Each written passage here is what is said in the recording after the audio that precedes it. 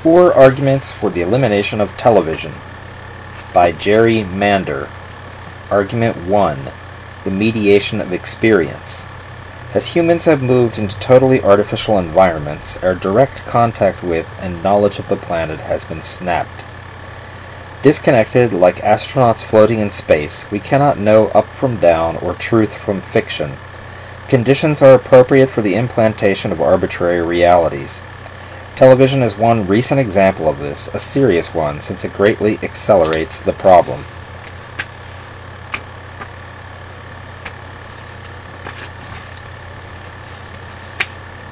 Three, the walling of awareness. During a 6-month period in 1973, the New York Times reported the following scientific findings. A major research institute spent more than $50,000 to discover that the best bait for mice is cheese. Another study found that mother's milk was better balanced nutritionally for infants than commercial formulas. That study also proved that mother's milk was better for human infants than cow's milk or goat's milk. A third study established that a walk is considerably healthier for the human respiratory and circulatory systems, in fact for overall health and vitality, than a ride in a car. Bicycling was also found to be beneficial. A fourth project demonstrated that the juice of fresh oranges has more nutritional value than either canned or frozen orange juice. A fifth study proved conclusively that infants who are touched a lot frequently grow into adults with greater self-confidence and have a more integrated relationship with the world than those who are not touched. This study found that touching, not merely sexual touching, but any touching of one person by another, seemed to aid general health and even mental development among adults as well as children. The remarkable thing about these 5 studies, of course, is that anyone should have found it necessary to undertake them. That some people did find them necessary can only mean that they felt there was some uncertainty about how the answers would turn out. And yet, anyone who has seen a mouse eating cheese, or has been touched by the hand of another person, already knows a great deal about these things, assuming he or she gives credence to personal observation. Similarly, anyone who has ever considered the question of artificial milk versus human milk is unlikely to assume that Nestle's or Similac will improve on a feeding arrangement that accounted for the growth of every human infant before modern times. That any people retain doubts on these questions is symptomatic of 2 unfortunate conditions of modern existence. Human beings no longer trust personal observation, even of the self-evident, until it is confirmed by scientific or technological institutions. Human beings have lost insight into natural processes, how the world works, the human role as one of many interlocking parts of the worldwide ecosystem, because natural processes are now exceedingly difficult to observe. These 2 conditions combine to limit our knowledge and understanding to what we are told. They also leave us unable to judge the reliability or unreliability of the information we go by. The problem begins with the physical environment in which we live. Mediated environments. When he was about 5 years old, my son Kai asked me, "Daddy, who built Mount Tamalpais?" Kai's question shocked me. I said, "Nobody built Mount Tamalpais. It grew up out of the earth thousands of years ago. No person could build a mountain." I don't think this satisfied him, but it did start me on a new train of thought. I think that was the first moment that I really looked around at the urban world in which he and I and the rest of our family and the majority of the people in this country live. I wanted to know how he could have gotten the notion that human beings are responsible for the construction of mountains. I soon realized that his mistaken impression was easy to understand. It was one that we all share on a deeper level. Most Americans spend their lives within environments created by human beings. This is less the case if you live in Montana than if you live in Manhattan, but it is true to some extent all over the country. Natural environments have largely given way to human-created environments.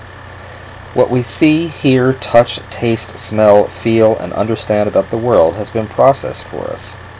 Our experiences of the world can no longer be called direct or primary. They are secondary, mediated experiences. When we are walking in a forest, we can see and feel what the planet produces directly. Forests grow on their own without human intervention. When we see a forest or experience it in other ways, we can count on the experience being directly between us and the planet. It is not mediated, interpreted, or altered. On the other hand, when we live in cities, no experience is directly between us and the planet. Virtually all experience is mediated in some way. Concrete covers whatever would grow from the ground. Buildings block the natural vistas. The water we drink comes from a faucet, not from a stream or the sky. All foliage has been confined by human considerations and redesigned according to human tastes. There are no wild animals, there are no rocky terrains, there is no cycle of bloom and decline. There is not even night and day. No food grows anywhere. Most of us give little importance to this change in human experience of the world, if we notice it at all. We are so surrounded by a reconstructed world that it is difficult to grasp how astonishingly different it is from the world of only 100 years ago, and that it bears virtually no resemblance to the world in which human beings lived for 4 million years before that.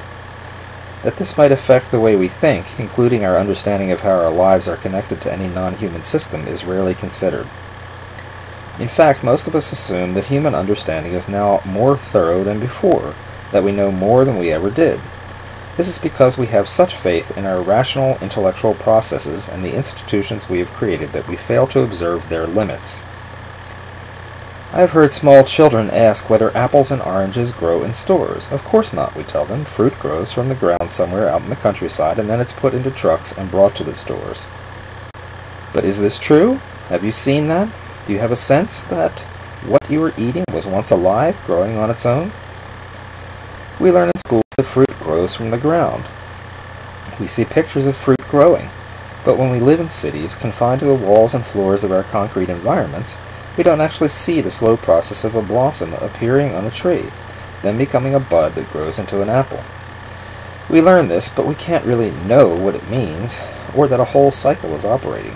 Sky to ground to root through tree to bud ripening into fruit that we can eat. Nor do we see particular value in this knowledge. It remains an idea to us, an abstraction that is difficult to integrate into our consciousness without direct experience of the process. Therefore, we don't develop a feeling about it, a caring. In the end, how can our children or we really grasp that fruit growing from trees has anything to do with humans growing from eating the fruit? We have learned that water does not really originate in the pipes where we get it. We are educated to understand that it comes from sky. We have seen that. It is true. Lands in some faraway mountains, flows into rivers which flow into little reservoirs, and then somehow it all goes through pipes into the sinks in our homes and then back out to where? The ocean. We learn there is something called evaporation that takes the water we don't need up to the sky. But is this true? Is there a pattern to it? How does it collect in the sky? Is it okay to rearrange the cycle with cloud seeding? Is it okay to collect the water in dams? Does anyone else need water? Do plants drink it? How do they get it? Does water go into the ground? In cities it rolls around on concrete and then pours into sewers. Since we are unable to observe most of the cycle, we learn about it in knowledge museums, schools, textbooks. We study to know. What we know is what we have studied. We know what the books say. What the books say is what the authors of the books learned from experts who from time to time turn out to be wrong. Everyone knows about night and day.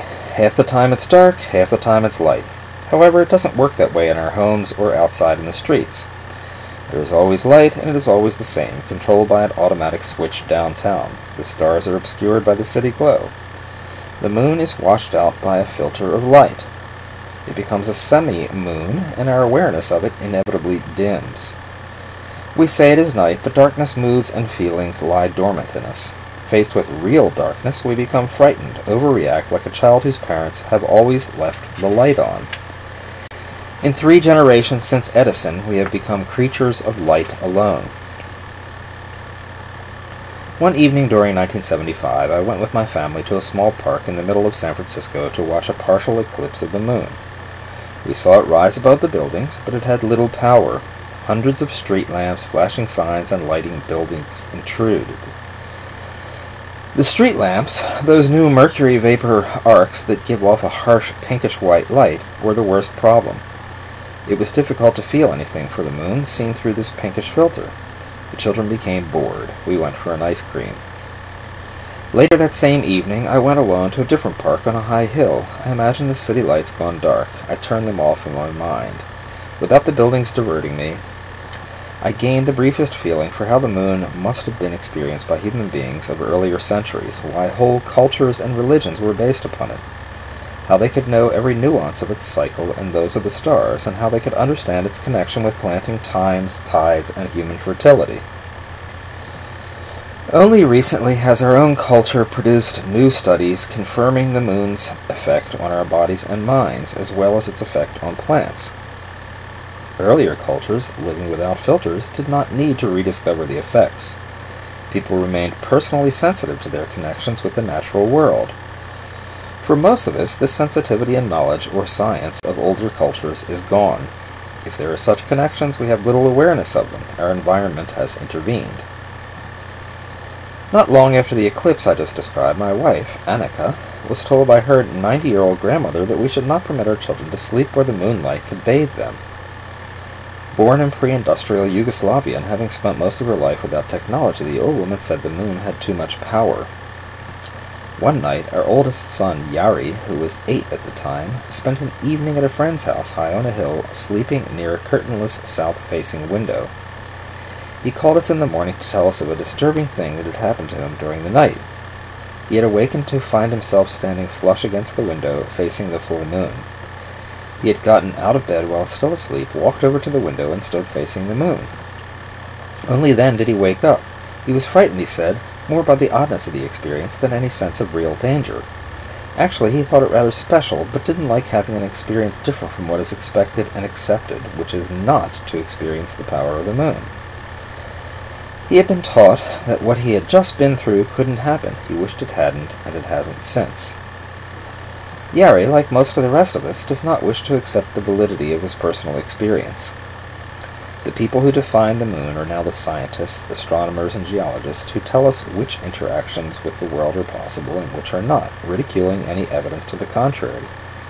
The moon's cycle affects the oceans, they say, but it doesn't affect the body. Does that sound right to you? It doesn't to me. And yet, removed from any personal awareness of the moon, unable even to see it very well, let alone experience it, how are we to know what is right and what is wrong? Most of us cannot say if, this very evening, the moon will be out at all. Perhaps you are a jogger. I am not, but friends have told me how that experience has broken them out of technologically created notions of time and distance. I have one friend in San Francisco who runs from his Russian Hill apartment to Ocean Beach and then back again every morning. This is a distance of about 8 miles. There was a time, he told me, when the idea of walking or bicycling that distance seemed impossible to him. Now the distance seems manageable, even easy, near, not far. He's recovered a personal sense of distance. I have made similar discoveries myself. Some years ago, I decided to walk to work every day instead of driving. It changed getting to work into a pleasurable experience, no traffic jams or parking hassles, and I would stop now and then for coffee and a chat with a friend. More important, it changed my conception of distance. My office was 20 blocks from my home, about a 30-minute walk. I noticed that walking that distance was extremely easy. I hadn't known that my previous conception of 20 blocks was one which technology had created. My knowledge was car knowledge. I had become mentally and physically a car person. Now I was connecting distance and range to my body, making the conception personal rather than mechanical, outside myself. On another occasion, while away on a camping trip with my 2 children, I learned something about internal versus institutional technological rhythm. The 3 of us were suffering an awful boredom at first. My children complained that there was nothing to do. We were all so attuned to events coming along at urban speed in large prominent packages that our bodies and minds could not attune to the smaller, more subtle events of a forest. By the second day, however, the children began to throw rocks into a stream, and I found myself hearing things that I hadn't heard the day before. Wind, the crunch of leaves underfoot. The air was somehow clearer and fresher than it seemed to have been the day before. I began to wander around aimlessly but interestedly. On the 3rd day, the children began to notice tiny creatures. They watched them closely and learned more about their habits in that one day than I know even now. They were soon imitating squirrels, birds, snakes, and they began to invent some animals. By the 4th day, our urban rhythm memory had given way to the natural rhythms of the forest. We started to take in all kinds of things that a few days before we hadn't noticed were there. It was as if our awareness was a dried-out root system that had to be fed. Returning to the city a few days later, we could feel a speed-up take place. It was like running to catch up with a train. Sensory deprivation environments. The modern office building is the archetypal example of the mediated environment. It contains nothing that did not first exist as a design plan in a human mind. The spaces are square, flat, and small, eliminating a sense of height, depth, and irregularity. The decor is rigidly controlled to a bland uniformity from room to room and floor to floor. The effect is to dampen all interest in the space one inhabits. Most modern office buildings have hermetically sealed windows. The air is processed, the temperature regulated. It is always the same. The body's largest sense organ, the skin, feels no wind, no changes in temperature, and is dulled. Muzak homogenizes the sound environment. Some buildings even use white noise, a deliberate mix of electronic sounds that merge into a hum. Seemingly innocuous, it fills the ears with an even background tone, obscuring random noises or passing conversations which might arouse interest or create a diversion. The light remains constant from morning through night, from room to room, until our awareness of light is as dulled as our awareness of temperature. And we are not aware of the passage of time. We are told that a constant level of light is good for our eyes, that it relieves strain. Is this true? What about the loss of a range of focus, and the many changes in direction and intensity of light that our flexible eyes are designed to accommodate? Those who build artificial environments view the senses as single, monolithic things, rather than abilities that have a range of capacity for a reason. We know, for example, that our eyes can see from the extremely dark to the extremely bright, from far to near, from distinct to indistinct, from obvious to subtle. They perceive objects moving quickly and those that are still. The eye is a wonderfully flexible organ, able to adjust instantly to a dazzling array of information, constantly changing, multi-leveled, perceiving objects far and near, moving at different speeds simultaneously. A fully functioning visual capacity is equal to everything the natural environment offers as visual information. This would have to be so, since the interaction between the senses and the natural environment created the range of abilities that we needed to have.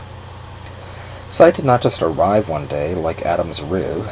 It co-evolved with the ingredients around it which it was designed to see. When our eyes are constantly exercised, when flexibility and dynamism are encouraged, then they are equal to the variety of stimuli that night and day have to offer. It's probably not wise always to have good light, or to be for very long at fixed distances from anything. The result will be a lack of exercise and eventual atrophy of the eye's abilities. When we reduce an aspect of environment from varied and multidimensional to fixed, we also change the human being who lives within it. Humans give it the capacity to adjust, just as the person who only walks cannot so easily handle the experience of running. The lungs, the heart, and other muscles have not been exercised. The human being then becomes a creature with a narrower range of abilities and fewer feelings about the loss. We become grosser, simpler, less varied, like the environment. The common response to this is that if we lose wide-spectrum sensory experience, we gain a deeper mental experience. This is not true. We only have less non-mental experience, so the mental life seems richer by comparison. In fact, mental life is more enriched by a fully functioning sensory life. In recent years, researchers have discovered some amazing things about the connections between mental and physical life by doing sensory deprivation experiments. In such experiments, a human subject is cut off from as much sensory information as possible. This can be accomplished, for example, by a totally blank environment. White walls, no furniture, no sounds, constant temperature, constant light, no food, and no windows. A more thorough method is to put the blindfolded subject inside a temperature-controlled suit floating in a water tank with only tubes to provide air and water, which are also at body temperature. This sensory deprivation tank eliminates the tactile sense as well as an awareness of up and down. Researchers have found that when sensory stimuli are suppressed this way, the subject at first lives a mental life because mental images are the only stimulation. But after a while, these images become disoriented and can be frightening. Disconnected from the world outside the mind, the subject is rootless and ungrounded. If the experience goes on long enough, a kind of madness develops which can be allayed only by reintroducing sensory stimuli, direct contact with the world outside the subject's mind.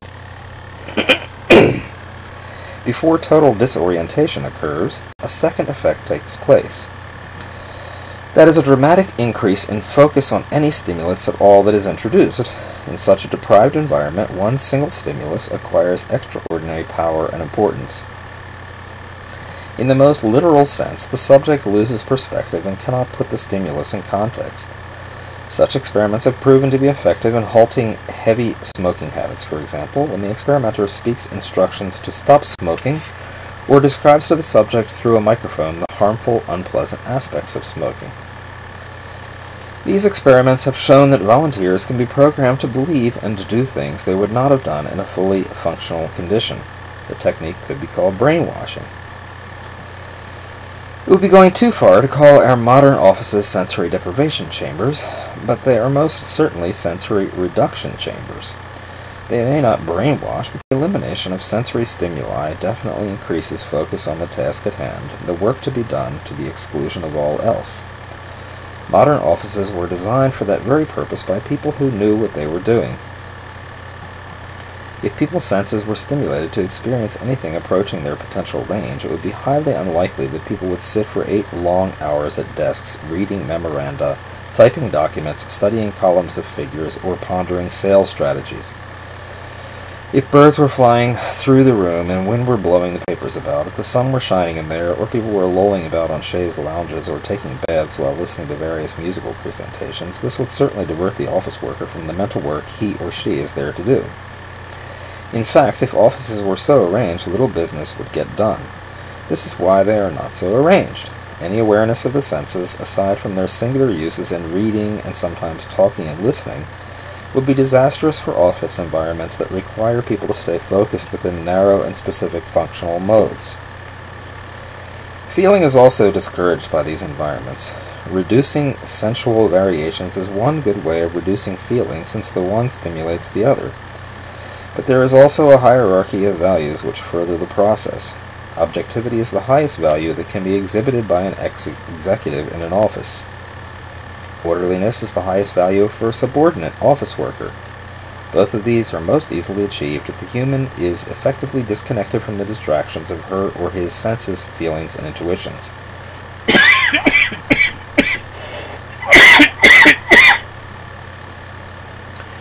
With the field of experience so drastically reduced for office workers, the stimuli which remain, paperwork, mental work, business, loom larger and obtain an importance they would not have in a wider, more varied, more stimulating environment. The worker gets interested in them largely because that is what is available to get interested in. Curiously, however, while eschewing feeling and intuition, business people often cannot resist using them. They come out as aberrations, fierce competitive drive, rage at small inconveniences, decisions that do not fit the models of objectivity. Such behavior in business sometimes make me think of blades of grass growing upward through the pavement. A more poignant example, perhaps, is that modern offices have proven to be such hot sexual environments. Aside from the occasional potted plant, the only creatures in offices with which it is possible to experience anything are other humans. With all other organic life absent, and with the senses deprived of most possibilities for human experience, the occasional body which passes the desk becomes an especially potent sensual event, the only way out of the condition of suspended experience, and the only way to experience oneself as alive. In fact, the confinement of human beings within artificial environments may be a partial explanation of our new culture-wide obsession with and focus on sex. I've been speaking mainly of cities. This has only been because their effects are most obvious. I don't want to create the impression that suburbs, retirement communities, recreational communities, and the like offer any greater access to a wider range of experience. Those places do have large trees, for example, and more small animals. The sky is more visible, without giant buildings to alter the view.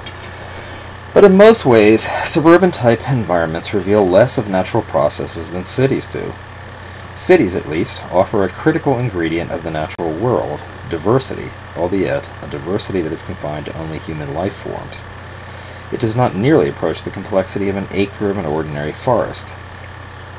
In suburbs, the totality of experience is plotted in advance and then marketed on the basis of a plan. We will have everything to serve the recreational needs of your family: playgrounds, ball fields, golf course, tennis courts, bowling alleys, and picnic grounds. This, plus a front lawn, a back lawn, 2 large trees, and an attentive police force, makes up the total package. Human beings then live inside that package. Places formerly as diverse as forest, desert, marsh, plain, and mountain have been unified into suburban tracts. The human senses, seeking outward for knowledge and stimulation, find only what has been prearranged by other humans. In many ways, the same can be said of rural environments. Land which once supported hundreds of varieties of plant and animal life has been transformed by agribusinesses. Insect life has been largely eliminated by massive spraying. For hundreds of square miles, the only living things are artichokes or tomatoes laid out in straight rows.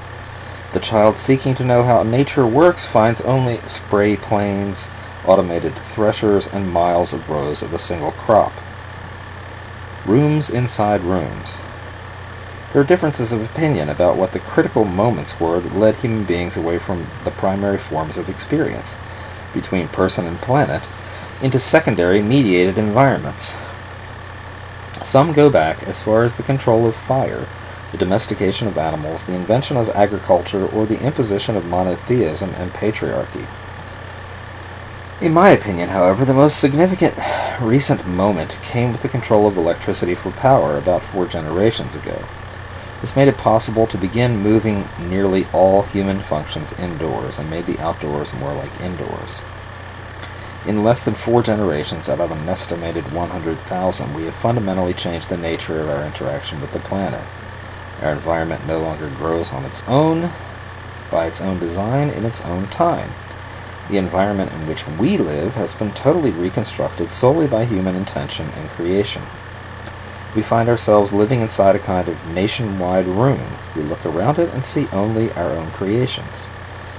We go through life believing we are experiencing the world when actually our experiences are confined within entirely human conceptions. Our world has been thought up. Our environment itself is the manifestation of the mental processes of other humans. Of all the species of the planet and all the cultures of the human species, we 20th century Americans have become the first in history to live predominantly inside projections of our own minds. We live in a kind of maelstrom, going ever deeper into our own thought processes, into subterranean caverns, where non-human reality is up, away somewhere. We are within a system of ever smaller, ever deeper concentric circles, and we consider each new depth that we reach greater progress and greater knowledge. Our environment itself becomes an editor, filter, and medium between ourselves and an alternative, non-human, unedited, organic planetary reality. We ask the child to understand nature and care about it, to know the difference between what humans create and what the planet does. But how can the child know these things? The child lives with us in a room inside another room. The child sees an apple in a store and assumes that the apple and the store are organically connected. The child sees streets, buildings, and a mountain and assumes it was all put there by humans. How can the child assume otherwise? That is the obvious conclusion in a world in which all reality is created by humans. As adults, we assume we are not so vulnerable to this mistake, that we are educated and our minds can save us. We know the difference between natural and artificial. And yet we have no greater contact with the wider world than the child has. Most people still give little importance to any of this. Those who take note of these changes usually speak of them in esoteric, aesthetic, or philosophical terms. It makes good discussion at parties and in philosophy classes. As we go, however, I hope it will become apparent that the most compelling outcome of these sudden changes in the way we experience life is the inevitable political one. Living within artificial, reconstructed, arbitrary environments that are strictly the products of human conception, we have no way to be sure that we know what is true and what is not. We have lost context and perspective. What we know is what other humans tell us. Therefore, whoever controls the processes of recreation effectively redefines reality for everyone else and creates the entire world of human experience, our field of knowledge. We become subject to them. The confinement of our experience becomes the basis of their control of us. The role of the media in all this is to confirm the validity of the arbitrary world in which we live. The role of television is to project that world via images into our heads, all of us at the same time. 4. Expropriation of knowledge. At the moment when the natural environment was altered beyond the point that it could be personally observed, the definitions of knowledge itself began to change. No longer based on direct experience, knowledge began to depend upon scientific, technological, industrial proof. Scientists, technologists, psychologists, industrialists, economists, and the media, which translate and disseminate their findings and opinions, become our source. Now they tell us what nature is, what we are, how we relate to the cosmos, what we need for survival and happiness, and what are the appropriate ways to organize our existence. There is little wonder, therefore, that we should begin to doubt the evidence of our own experience and begin to be blind to the self-evident. Our experience is not valid until science says it is. Mother's milk is healthy.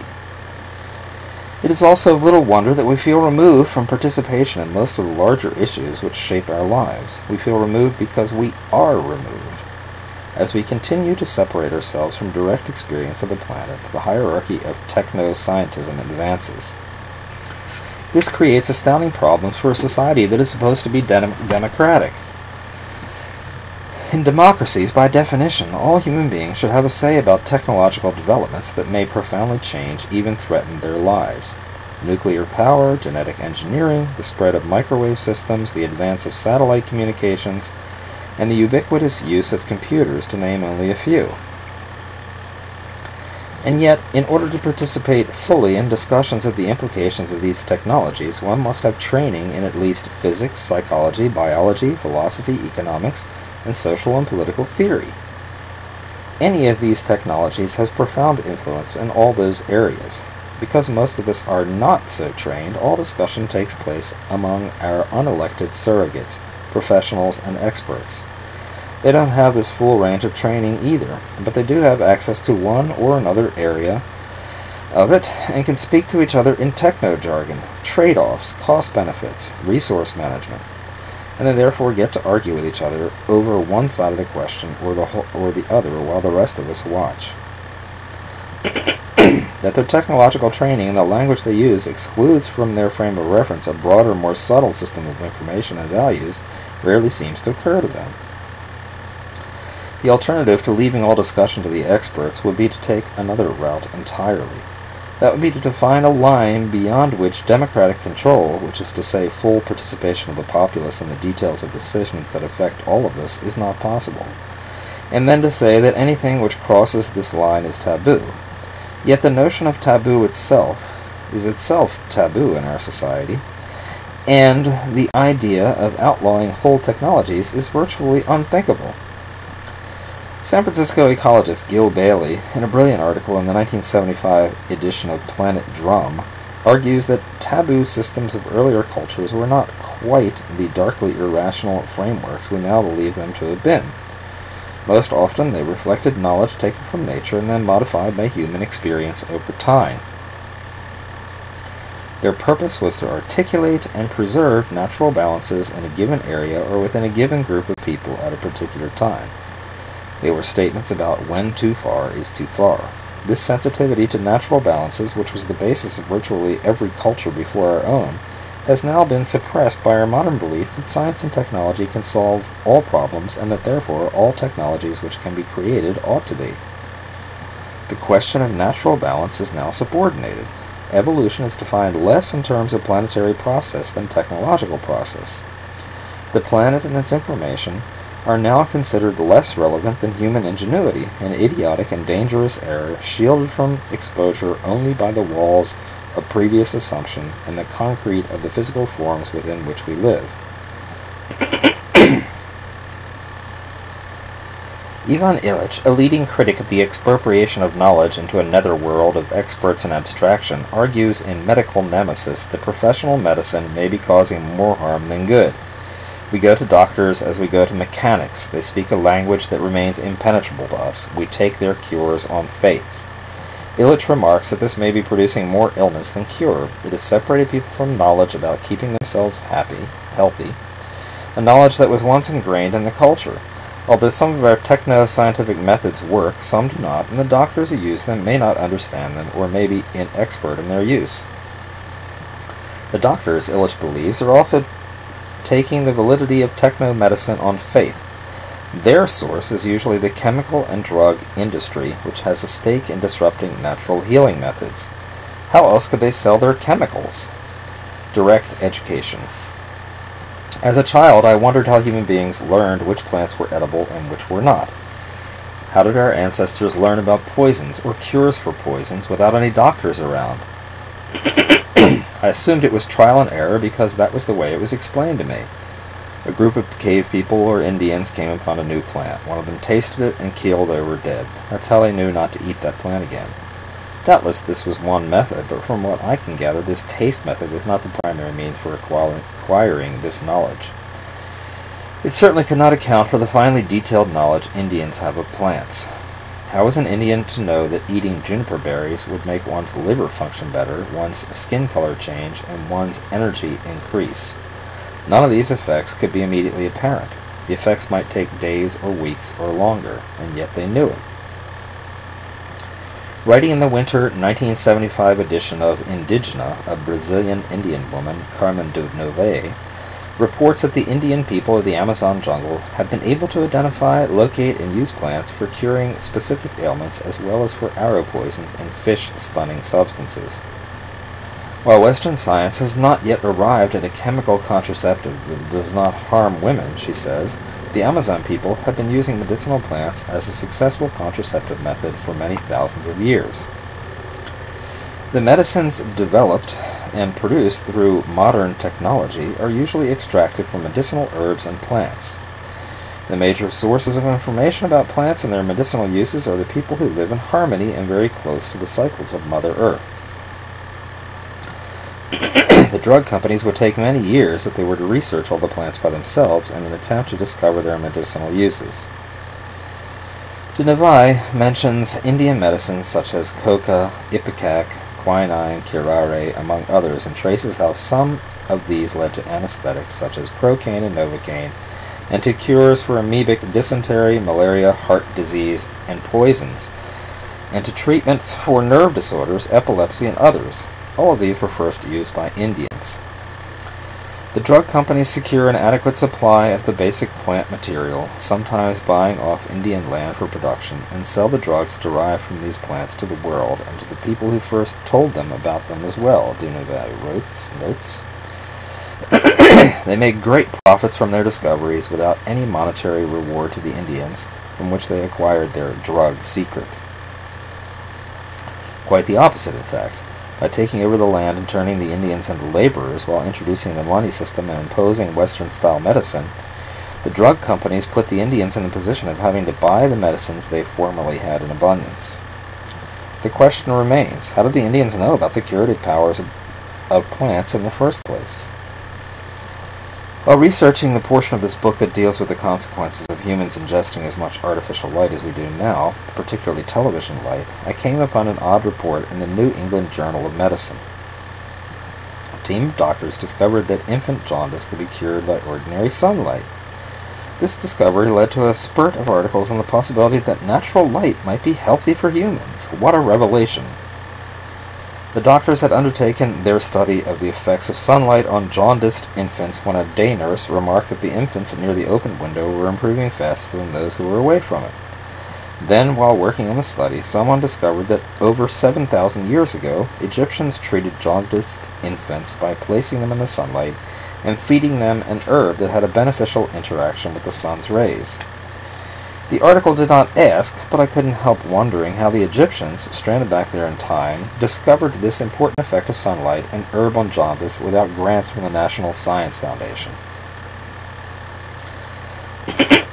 One explanation for the knowledge of earlier cultures, expounded by such people as the popular German writer Erich von Däniken, is that humans, white with red hair, had arrived from outer space and taught the ignorant savages everything they knew.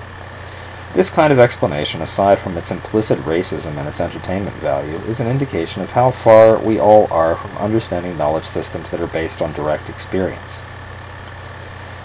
Recently, I had the chance to see some time-lapse films of plants by Dr. John Ott. Time-lapse photography makes it possible to see plants moving. It reveals them constantly straining for light, like baby birds with their mouths open. Tendrils climb, crawl, and wave around. Stems swell, inflate, then relax like an inhaling and exhaling lung. Plants vibrate and pulsate in response to the immediate condition of their environment. In one particular sequence, passion flowers blossomed in an excruciating process of slowly mounting intensity. The bud began to turn into a flower, the petals took form and slowly burst out from the bud that contained them. Suddenly there was another burst of energy as the petals released themselves upward, stretching and straining every tiny tip, exhibiting a fullness of expression clearly analogous to orgasm and what even looked like plant pleasure. From this perspective, it is obvious that plants are alive in more or less the way humans and other animals are. Our failure to see plants as living creatures and to appreciate ourselves as some kind of sped-up plant is the result of limited human perception, a sign of the boundaries of our senses, or the degree to which we have allowed them to atrophy, or the fact that we have become too speedy to perceive the slower rhythms of other life forms. It is a cliché among naturalists that the most critical ingredient of their work is patience. The researcher has to slow down sufficiently to wait and watch until cycles of activity which were previously invisible become visible. The longer one waits, and the slower one's rhythms, the more one is able to perceive the tiny details of natural growth. Pre-technological peoples do not have to go through a slowing down process. Surrounded by nature with everything alive everywhere around them, they develop an automatic intimacy with the natural world. Beyond intimacy, there is the sense that events of the forest or desert are not actually separate from oneself, that humans are just part of a larger living creature, the planet. This was not merely a way of speaking for Indian peoples, it was a definite fact. They meant it and would give evidence of it. Things that grow are put into our bodies so that we grow. The air goes into us and out. The water goes through us. Warm air outside warms us inside and vice versa. We can imagine that we are not connected to things in this way only when our connections are blocked, altered, or stunted. For Indian people, the plants, weather, terrain, soil, water, and their interactions were part of the body of which they themselves were also a part.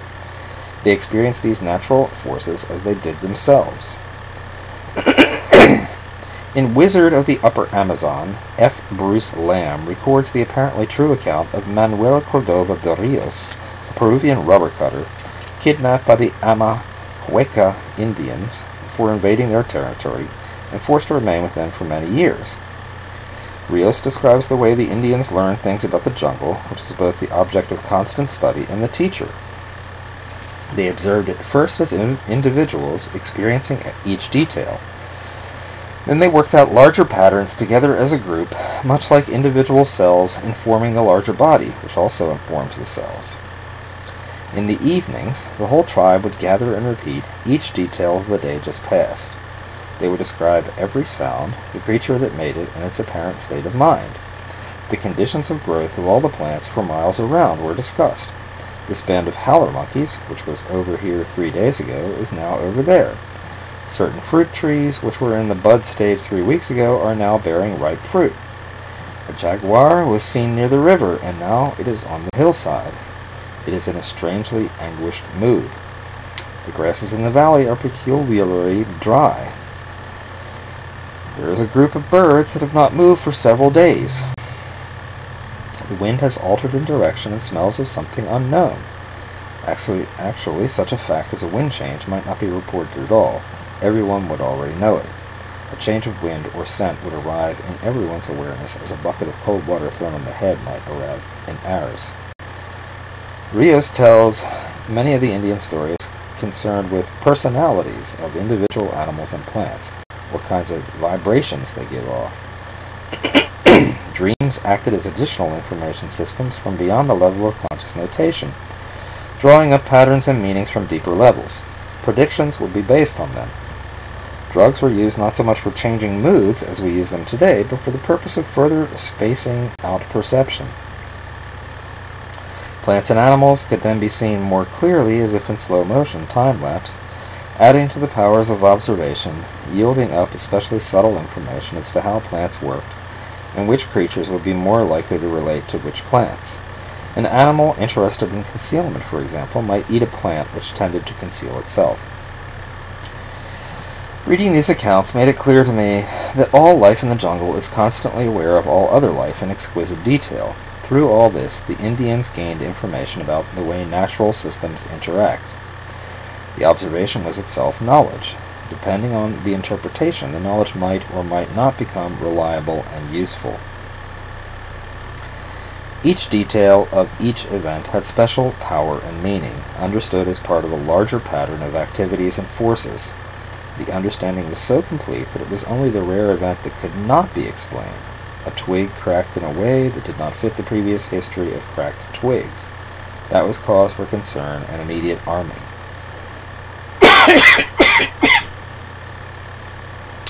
Rios recounted the way the Indians would capture and kill pigs. They knew that the pigs were led by a single sow, and that they walked through the forest in a very widely dispersed but specific fanned-out pattern behind the lead sow, much as birds fly through the air in formation. The Indians knew that killing the lead sow would throw the others into a state of confusion while they worked out who the new lead sow would be. During the confusions, the Indians would kill a few pigs, being careful not to kill any emerging leaders. Instead, they would allow the new lead sow to emerge and lead the surviving band out of danger. Then they would take the dead leader and cut off her head. They would plant the head just below the surface of the ground, facing in a specific direction exactly. If they did this just so, the entire band would return to that exact spot in precisely 3 moons. If they erred in any minute detail of the procedure, the band would not return, and the Indians would have to hunt for a new band.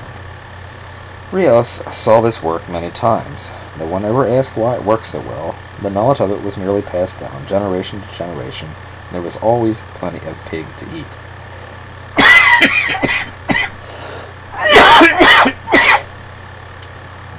Many books written by Indian people describe another method by which knowledge of plants and animals could be amplified and integrated into the observer directly, physically, emulation.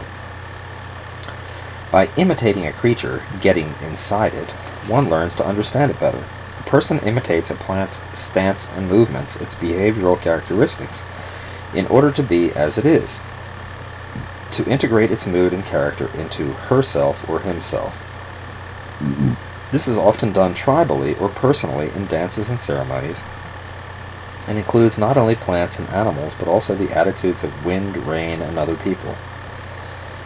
Indian literature, as well as the literature, what we call myth, of pre-technological people, including our own European ancestors, is filled with stories of humans turning into wolves, bears, birds, snakes, or insects, in order to circumvent some otherwise insurmountable difficulty by using the knowledge of the appropriate creature.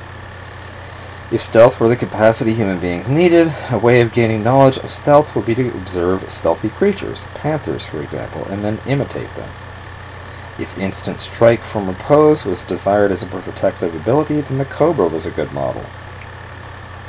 If calmness and flow were sought, observe streams. If airiness or lightness were wanted, imitate the butterfly. Indians do not name people after particular creatures from some kind of charming aesthetic sense. Many white buffalo, crazy horse, sitting bull. The animals and natural elements that were part of the names had concrete observable characteristics: strength, constancy, agility, slyness, fierceness, and so on. Nature was not only a metaphor for human behavior, nature was literally a teacher. The way animals solved problems, or the way they moved or otherwise behaved, became the model for human behavior. Even today, imitation and emulation inform human behavior. We read that Muhammad Ali says, "I dance like a butterfly, sting like a bee." By using such phrases, he mentally associates his own movements with those of the creatures. While he cannot behave exactly as they can, he does probably succeed in integrating some creaturely movement into himself. Of course, if he had never seen a butterfly or a bee, he could not learn anything from them. The imitative process is automatic with children. They imitate whatever is around: parents, cats, dogs, insects, plants, cars, each other, and whatever images are delivered through the media. Of course, imitating the animal seen in the media image is not the same as imitating the animal seen in the forest. To achieve their exquisitely detailed knowledge of the world around them, human beings living in non-mediated environments had to use all their abilities to observe themselves, the planet, and the things that grow from it. They might not have even considered the planet to be something that was actually outside them, since their senses told them it was also inside them. Their world was organized along flow lines, not in separate and distinct boxes. Knowledge results from personal experience and direct observation, seeing, hearing, touching, tasting, and smelling. These are aided by several inward systems. There is instinct, for example, gathered by innumerable previous generations and carried forward in the cells. There is intuition, what Eastern religions call knowing without seeing. In addition, there are feelings, which may have been informed by prior experience. All of these, the five senses plus instinct, intuition, feeling, and thought, combine to produce conscious awareness, the ability to perceive and describe the way the world is organized. Western people like to think of these human qualities as separate from one another, and some as more real than others. Yet all of the abilities interact both between person and planet, and among each other. One sense interacts with another sense, the senses interact with feelings, intuition functions together with instinct, thought flows constantly in and out of all experience. The fully functional human being can be understood as a kind of microcosmic ecosystem inside a wider ecosystem inside a wider one, and so on, all systems flowing in and out of each other. As with other systems, when one thing is altered, the overall balance is altered. Changes in one aspect of human perception or experience affect all others. When a person has all senses fully operative, we call the person sensitive. People who live in environments that stimulate the full sensory range from the most subtle to the most obvious are more sensitive than those who don't. The senses developed in interaction with the multiple patterns and influences of the natural environment. No sensual capacity was developed by accident. No sense maintains itself if it is not used. If a sense remains unused, it atrophies. In 1969, my wife and I visited several of the small islands that make up the larger area the colonists named Micronesia. Most of these islands are so small and so remote, hundreds of miles from each other, that many of their native cultures remain largely intact, although there is an increasing U.S. military and business presence there. On one island, we met a man who had a small motorboat. He had been to school in Hawaii, had lived in Los Angeles for a time, and spoke good English. He offered to take us for a ride into the ocean to visit some tiny islands he knew about. This required taking one of two routes past the coral reef that surrounded the island. He gave us a choice. One route took many hours to where there was a break in the reef. The other way, he told us, was to follow the pattern of the waves until they are organized just so. Then he would leap the reef with the boat. We decided to go along with him in this latter route. When we got to the island, he succeeded in spearing a few fish. We built a small fire, and he threw the fish directly into the flames. After a few minutes, he reached into the fire with his hands and turned them over. I asked him if reaching into the fire like that didn't hurt. He answered, "It hurts a little bit." We were becoming more interested in this man. Then he started talking about the reef, a favorite subject. We asked him why he walked around on the reef with bare feet, when we had been warned always to wear thick-soled sneakers because of a poisonous starfish that can deliver a painful and sometimes paralyzing wound. He then told us words to this effect: "Yes, but if you step on one, all you have to do is pick it up, turn it over, and place its underside directly on your wound. It will suck its own poison back out of you." We asked him how he knew that, and he said, "Everybody around here knows that. Whenever there is something poisonous, its antidote is never more than a few yards away. Everybody knows this. It's the same everywhere." We asked him about his life during those years in the big cities of the world, and his story was like any story of any Indian who leaves home to participate in the life of the developed world. It was about fights, miserable jobs, jail, and drunkenness. Detailed knowledge of wind, rain, sun, and stars only got in his way. It would have been far better for survival in our world to suppress these observations and develop mental agility, persuasiveness, charm, guile, and aggression. Naively, we asked why he chose to sacrifice his island life for cities, and for this he had no answer except to say that his own response to cars and machines reminded him of the way the fish becomes stunned by the glint of the diver's metal face mask. At last he had come back to the island, where he remained hoisted between cultures. Motel education.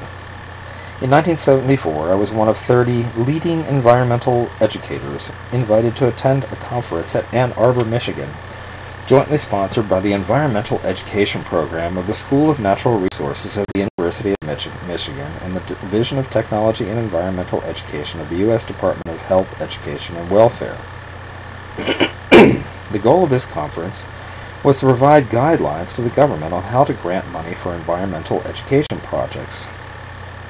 We 30 people would decide what is good and effective environmental education and what is not. We had 4 days to do this. I arrived to discover that the meeting place was a motel outside of Ann Arbor, sandwiched between 2 freeways. If we wished to go anywhere, we had to do so by car. The rooms we slept in had windows which did not open. They offered 24-hour air conditioning or heating. The rooms in which the meetings themselves were held had no windows at all. The light was fluorescent. The motel had a swimming pool under a glass roof. Artificial palm trees were arranged around the pool area. The glass roof did not open, but there were lounge chairs here and there and portable sun lamps on wheels. The talk of the conference was in techno-newspeak. We spoke of educational delivery systems, value trade-offs, checklists, guidelines, needs assessments, target groups, cost-effectiveness, impact strategies, and of course my specialty, education of and through the media.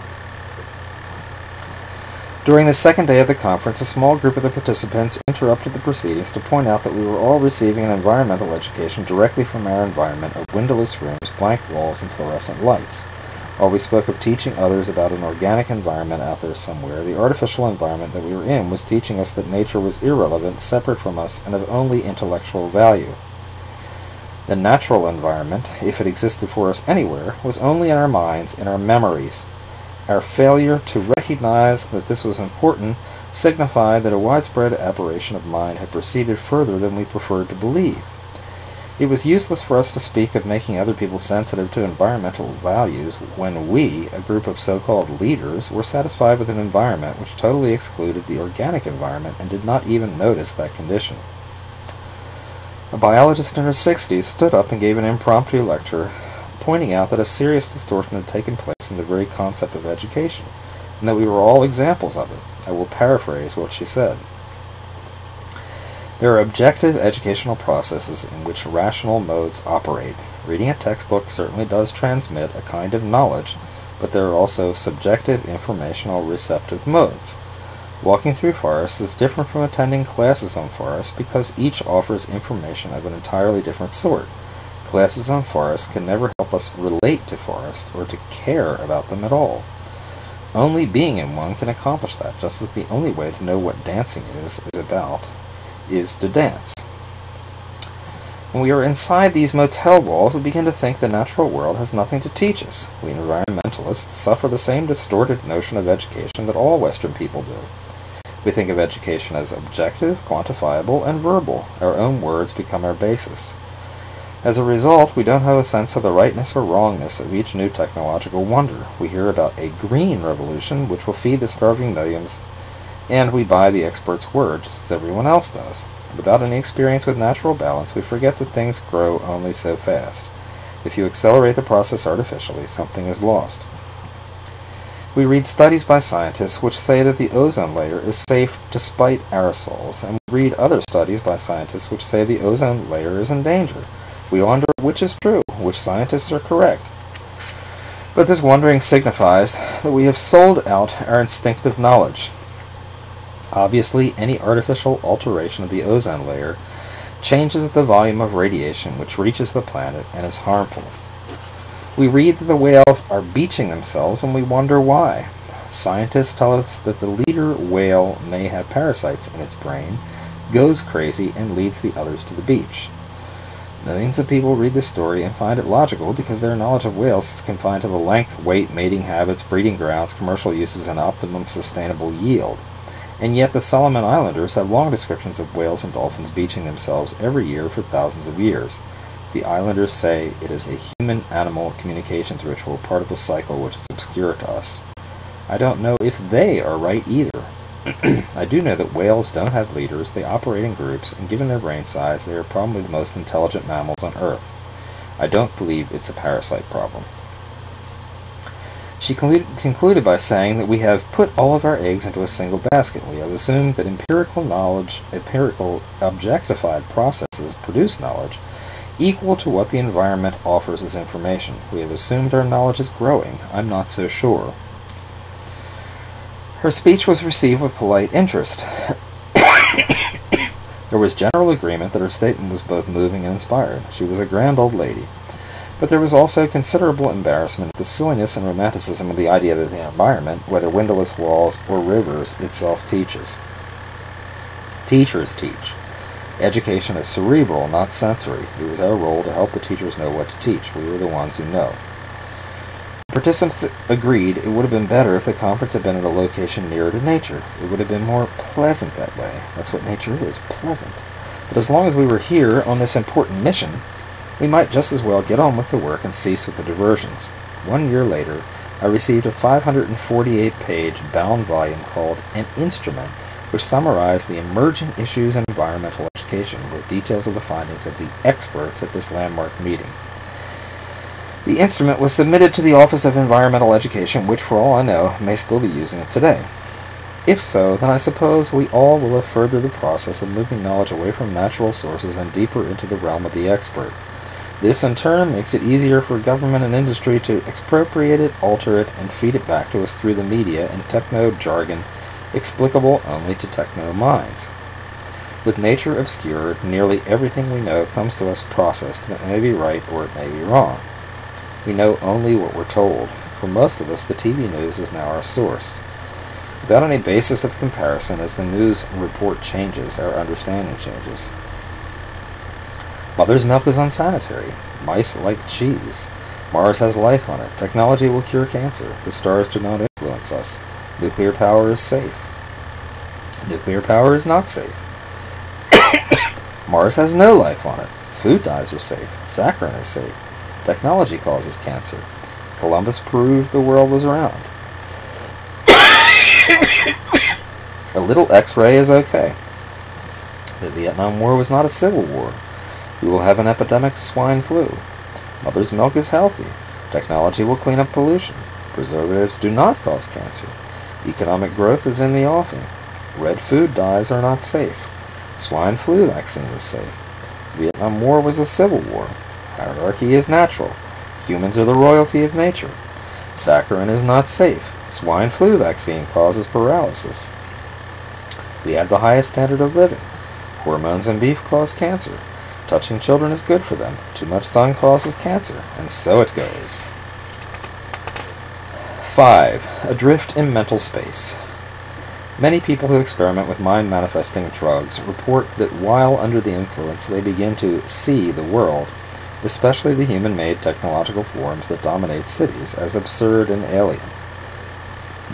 People who take LSD commonly freak out in the presence of heavy traffic, sterile environments, abrasive sounds, or mechanical things and smells. They often describe these experiences of everyday life as unreal. It is part of the LSD literature that bad trips are more likely to occur in urban than in natural environments. Setting is critically important. People are urged to keep objects around from which they gain feelings of comfort, to play music which has been familiar and friendly in the past, or to have close friends nearby and to stay in physical contact with them. Hugging is highly recommended if the friend is deeply trusted. So are warm baths and personal conversation. These elements can accomplish what is called grounding, meaning contact which is undeniably real, not abstract, not interpreted, not artificial, not open to question. The radical psychiatrist R.D. Laing, among others, has said that the growing incidence of mental illness these days may be explained in part by the fact that the world we call real, in which we ask people to live within and understand, is itself open to question. The environment we live in is no longer connected to the mix of planetary processes which brought us all into being. It is solely the product of human mental processes. It is real, but only in the way that a theatrical play or a funhouse is real. Our artificial environment is there and we can experience it, yet it has been created on purpose by other humans. It is an interpretation of reality.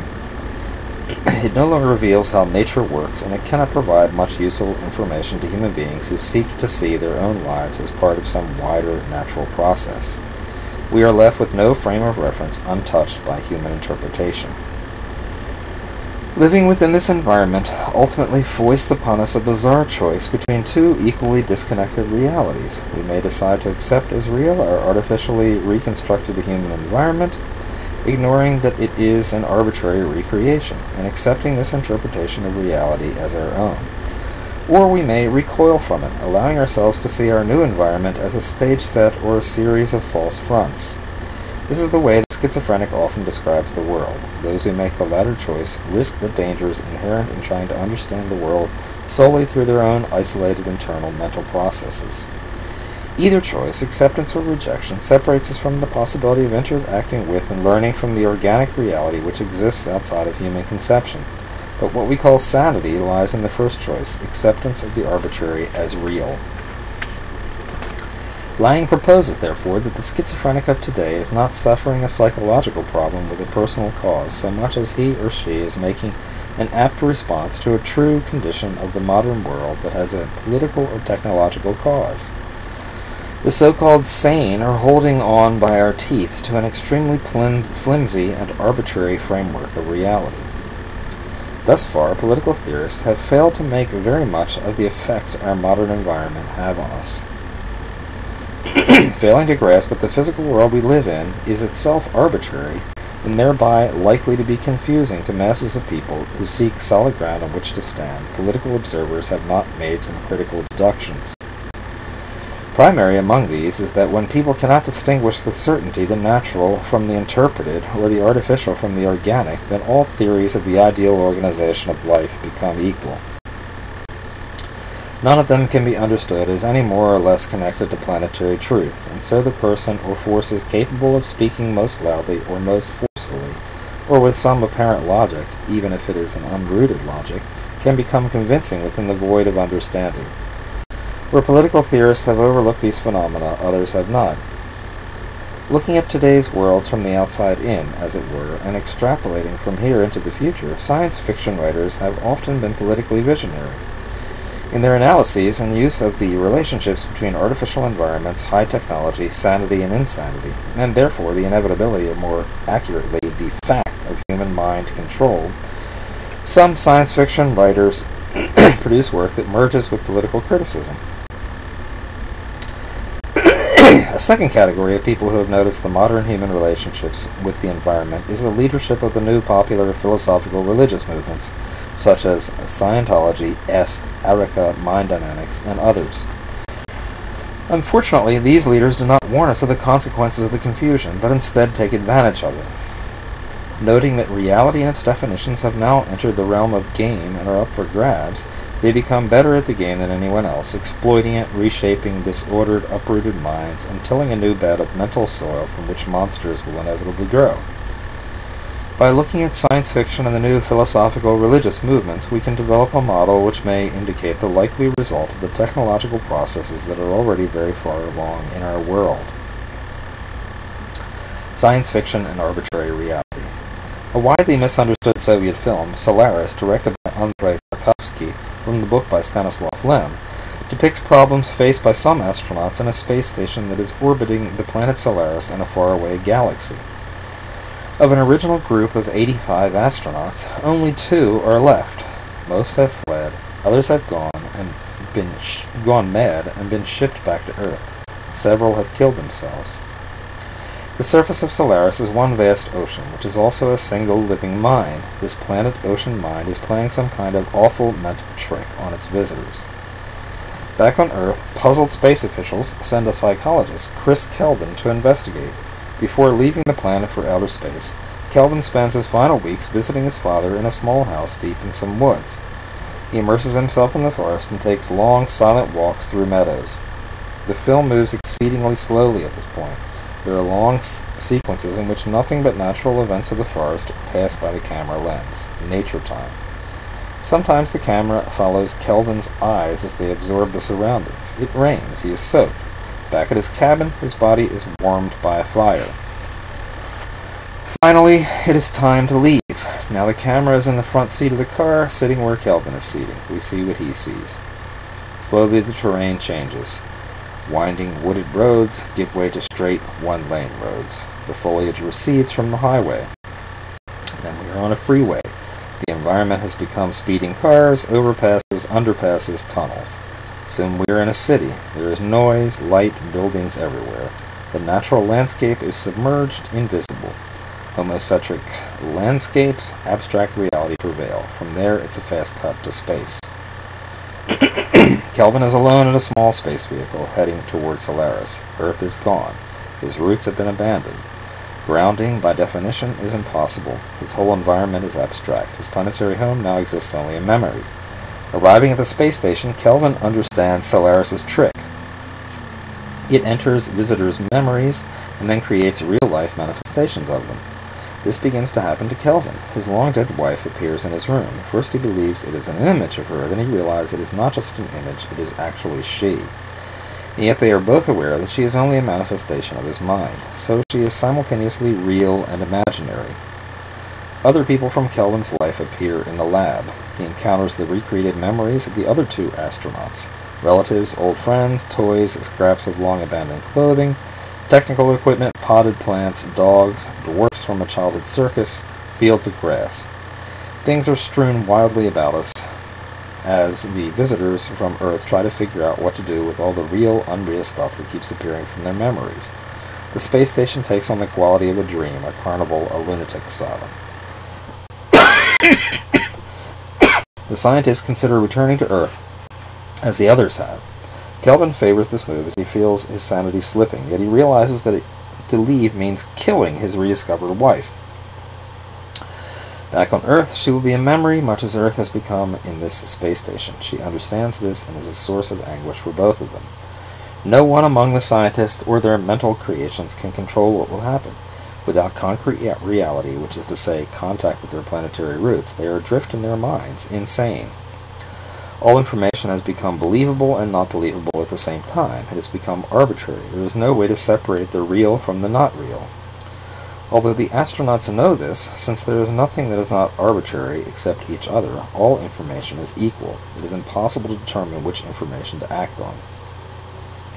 Solaris has made the astronauts its subjects. They cannot defend themselves from the images the planet makes concrete. In the end, the men have no choice but to accept all information as real. Kelvin goes through a long cycle of Earth images from childhood to his present space station life. He is in his father's house again, but he is also in space. It rains again, but now the rain is indoors. It might as well be. He cannot distinguish. He accepts. Finally, the message of the film is clear. The process of going insane began long before the launch into space. It began when life moved from nature into cities. Kelvin's ride from woods to city to space was a ride from connection to disconnection, from reality to abstraction, a history of technology, setting the conditions for the imposition of reconstructed realities by a single, powerful force. A generation ago, both George Orwell and Aldous Huxley wrote 20th century classics on the same theme. Both 1984 and Brave New World had been analyzed and reanalyzed, but with each turn of the technology screw they take on new levels of meaning and relevance. In Orwell's 1984, the central technique of oppression is the absolute control of all kinds of information, both in the traditional sense, news, books, language, and also in the sense of information from the environment. A suffocatingly narrow language, newspeak, is imposed. It has no vocabulary to express many ideas and human feelings, and without expression, they begin to atrophy. Every room contains a television set which constantly floods people's minds with martial music, news of military achievements, and the despicable actions of the leader of the underground, Goldstein. The past is completely eliminated. History is revised. Books are destroyed. Without print media, there is no evidence that anything has been different. Even keeping diaries is forbidden. People are expected to absorb and accept the new information delivered by the television sets, even if it directly contradicts the news of a month ago. Since it is impossible to prove the contradiction, it is useless to try to resist. Without points of comparison, all information is equally real. The underground, for example, or a distant war between Oceania and East Asia, might have existed or they might not have. There is no way of knowing. A critical element in 1984 that has been little observed by commentators is that the people are confined inside cities. For any visit to the natural landscape, which is itself the past, special permission is needed. Sex is illegal except for purposes of propagation. Pleasure is outlawed. In this way, Big Brother is able to enter and control people's experience of their internal nature, as he controls their experience of the landscape. Humor, feelings, senses, and instincts are also part of the past. The effect of all this is to purge all references to any alternative. Whatever is offered as real can no longer be faulted. Nothing is provable by direct experience because all experience is manufactured. All existence becomes arbitrary, subject to the creation of Big Brother and the party, Orwell's Solaris. The party said that Oceania has never been in alliance with Eurasia. He, Winston Smith, knew that Oceania had been in alliance with Eurasia as short a time as 4 years ago. But where did that knowledge exist? Only in his own consciousness, which in any case must soon be annihilated. And if all others accept the lie which the party imposed, if all records told the same tale, then the lie passed into history and became truth. Who controls the past, ran the party slogan, controls the future. Who controls the present, controls the past. The party told you to reject the evidence of your eyes and ears. It was their final and most essential command. In the end, the party would announce that 2 and 2 made 5, and you would have to believe it. It was inevitable that they should make that claim sooner or later. The logic of their position demanded it. Not merely the validity of experience, but the very existence of external reality was tacitly denied by their philosophy. If both the past and the external world exist only in the mind, and if the mind itself is controllable, what then? Cut off from contact with the outer world and with the past, the citizen of Oceania is like a man in interstellar space, who has no way of knowing which direction is up and which is down. The rulers of such a state are absolute, as the pharaohs or the Caesars could not be. While Orwell was primarily concerned with the excesses he saw in the Soviet Union, Huxley directed Brave New World at Western technological society. Instead of a grim party that ruled through fear, the Brave New World had a benevolent group of corporation-type managers. Satisfactions were guaranteed by emotional engineers. Huxley's future world resembled Orwell's in that all physical experience was rigidly limited. Orwell's list was considerably grimmer, but Huxley realized that the point was a short list rather than a grim list. Sensual pleasures were encouraged in Brave New World, programmed into people as infants through hypnopedic messages repeated thousands of times as they slept. The messages encouraged sexual promiscuity, attendance at mass entertainment such as feelies, movies with tactile stimuli, and most important, the ingestion of drugs such as soma for any and every unpleasant feeling or little distress. The goal was to keep people focused on their own satisfaction and limit their needs to those that could be conveniently satisfied by the social engineers. This precluded discontent. Most important, life was contained within planned, controlled environments. People were programmed to believe that any natural experience was inconvenient or disgusting. The idea of personal love or caring for one's own infant, especially to the extent of breastfeeding, was made so horrible that the very thought of it would send people groping for their drugs. There is no underground in Brave New World, but there are two contrasting societies. One, modeled after the Zuni and Hopi villages where Huxley lived for a time in the 1920s, is the home of the savages, museumized remnants of the non-technological past. The city people take helicopters to these places to observe the savages' strange and sickening ways. The second society, confined to islands, is filled with the mistakes of the genetic and hypnopedic assembly line, people who have expressed the cardinal aberration, dissatisfaction. In a foreword, Huxley added to later editions of the book, he mused on the trends he saw in the world. To deal with confusion, power has been centralized and government control increased. It is probable that all the world's governments will be more or less completely totalitarian before the harnessing of atomic energy. That they will be totalitarian during and after the harnessing seems almost certain. Only a large-scale popular movement toward decentralization can arrest the present tendency. At present, there is no sign that such a movement will take place. There is, of course, no reason why the new totalitarianism should resemble the old. Government by clubs and firing squads, by artificial famine, mass imprisonment, and mass deportation is not merely inhumane, it is demonstrably inefficient. And in an age of advanced technology, inefficiency is the sin against the Holy Ghost. A really efficient totalitarian state would be one in which the all-powerful executive of political bosses and their army of managers control a population of slaves who do not have to be coerced, because they love their servitude. To make them love it is the task assigned.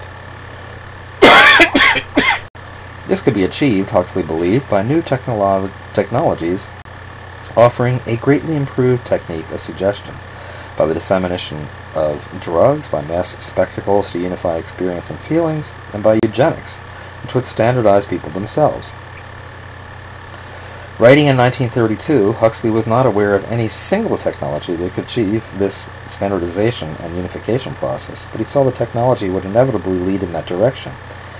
It was his particular genius, I believe, to perceive that the critical element was the creation of the joyful cooperation of the people being controlled. Huxley made the assumption, natural to the 1930s, that governments would be the main propagators of pleasure controls in the future. Only later have we seen the emergence of trans-governmental corporations that exercise similar powers, molding living and transportation patterns, rechanneling human experience, instilling habits of mind, and using hypnopedic technologies to do this programming. Huxley understood that no matter who the controllers are, their success depends on confining experience and awareness to predetermined patterns. Both Huxley and Orwell recognize that human feelings in any wilderness experience were complicated and unwieldy and revealed alternative realities. They were therefore dangerous to the controllers. Anything connected to natural, savage awareness must be ridiculed and eliminated, and all experience must be contained within controlled artificial environments. In a large society, technology is a good standardizer, and the confinement works best if technology has been enshrined. I could go on with examples from dozens of science fiction works on the theme of technological control of reality. Sometimes it is deliberate, but sometimes, as in Solaris, the use of technology to produce autocracy is not so much deliberate and conscious as it is evolutionary. As technology has evolved, step by step, it has placed boundaries between human beings and their connections with larger non-human realities. As life acquired ever more technological wrapping, human experience and understanding were confined and altered. In Solaris, these changes happen in a non-specific order over time, until people's minds and living patterns are so disconnected that there is no way of knowing reality from fantasy. At such a point, there is no choice but to accept leadership, however arbitrary. Such leadership may very well not plan its own success. It emerges organically at the moment when human experience has been sufficiently channeled and confined.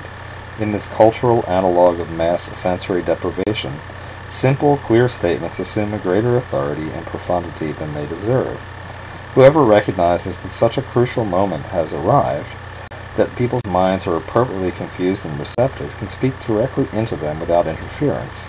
The people who are spoken to are preconditioned to accept what they hear, like the Solaris astronauts or the poor, puzzled masses of 1984. Technology plays a critical role in this process because it creates standardized, arbitrary forms of physical and mental confinement. Television is the ideal tool for such purposes because it both confines experience and implants simple, clear ideas.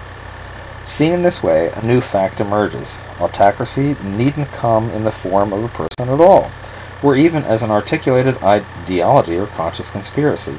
The autocracy can exist in the technology itself. The technology can produce its own subordinated society, as though it were alive, like Solaris. 8 ideal conditions for the flowering of autocracy.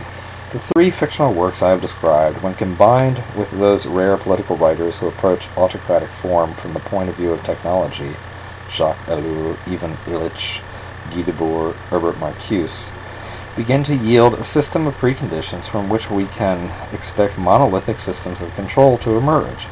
These may be institutional autocracies or dictatorships. For the moment, it will be simpler to use the dictatorship model. Imagine that, like some kind of science fiction dictator, you intended to rule the world. You would probably have pinned over your desk a list something like this. 1. Eliminate personal knowledge. Make it hard for people to know about themselves, how they function, what a human being is, or how a human fits into wider natural systems. This will make it impossible for the human to separate natural from artificial, real from unreal. You provide the answers to all questions. 2. Eliminate points of comparison. Comparisons can be found in early societies, older language forms, and cultural artifacts, including print media. Eliminate or museumize indigenous cultures, wilderness, and non-human life forms. Recreate internal human experience, instincts, thoughts, and spontaneous varied feelings so that it will not evoke the past. 3. Separate people from each other. Reduce interpersonal communication through lifestyles that emphasize separateness. When people gather together, be sure it is for a prearranged experience that occupies all their attention at once. Spectator sports are excellent, so are circuses, elections, and any spectacles in which focus is outward and interpersonal exchange is subordinated to mass experience. 4. Unify experience, especially encouraging mental experience at the expense of sensory experience. Separate people's minds from their bodies, as in sense deprivation experiments, thus clearing the mental channel for implantation. Idealize the mind. Sensory experience cannot be eliminated totally, so it should be driven into narrow areas. An emphasis on sex as opposed to sense may be useful because it is powerful enough to pass for the whole thing and it has a placebo effect. 5. Occupy the mind. Once people are isolated in their minds, fill the brain with prearranged experience and thought.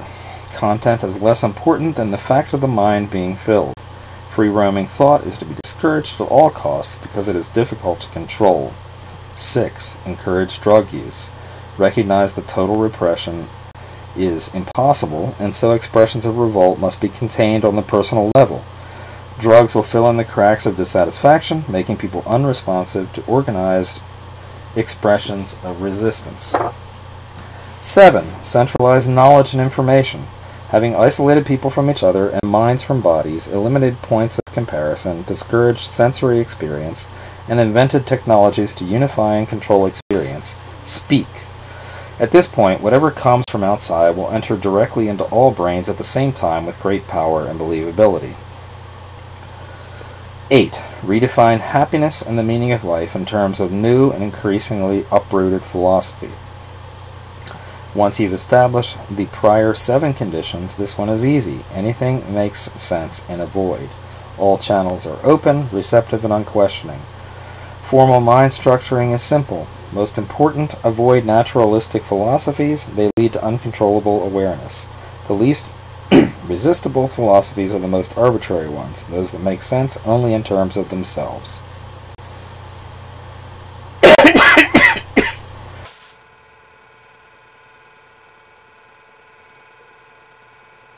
Popular philosophy and arbitrary reality. There is considerable evidence that the science fiction vision of arbitrary reality inevitably leading to autocracy has already begun to materialize.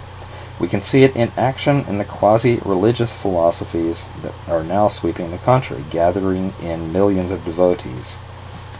The techniques used in gathering adherents to these burgeoning movements are startlingly similar in conception to 1984, Solaris, Brave New World, and the 8-pointed list just offered.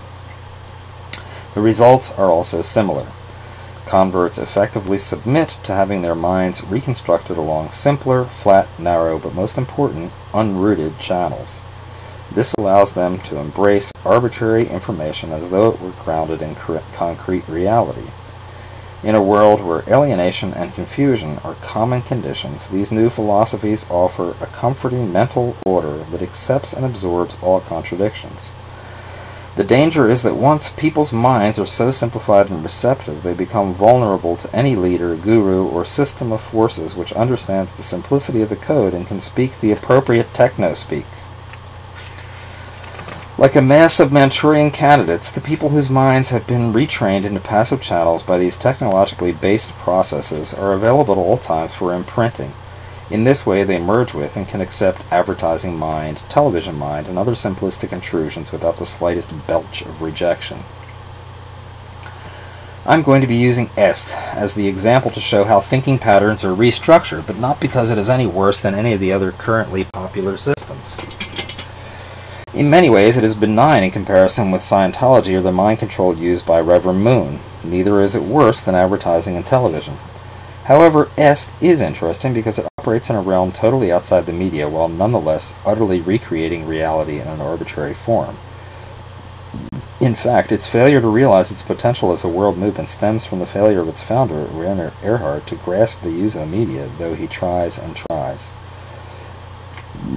The EST training sessions are always held in huge hotel meeting rooms which have artificial light, air conditioning, no windows, and are characterized by the kind of non-decoration typical of such places. Trainees are met by EST graduates and trainers. all of whom wear coded name tags and amazingly similar clothes and facial expressions, cheerful like airline attendants in advertisements. Hard folding chairs are arranged in neat rows facing a stage and microphone. The instructions are absolute. No talking, no sitting with friends, no eating or drinking. In an 18-hour session, there is usually one short meal break and 1 or 2 bathroom breaks. No moving around the room, no clocks, no taking notes. There are absolute rules on exactly how to wear your own name tag, how to sit, how to hold the microphone when speaking into it, how to acknowledge other people's reports, whatever the content, what you say is good. How and when to look into people's eyes. Above all, you must follow instructions immediately and to the letter. If, for example, someone does not wear the name tag in exactly the prescribed manner, or shows up a minute late, he or she is publicly humiliated and threatened with expulsion. The violator is told she or he is breaking an agreement, but of course there was no real agreement in the usual sense of 2 parties working out a contract or understanding.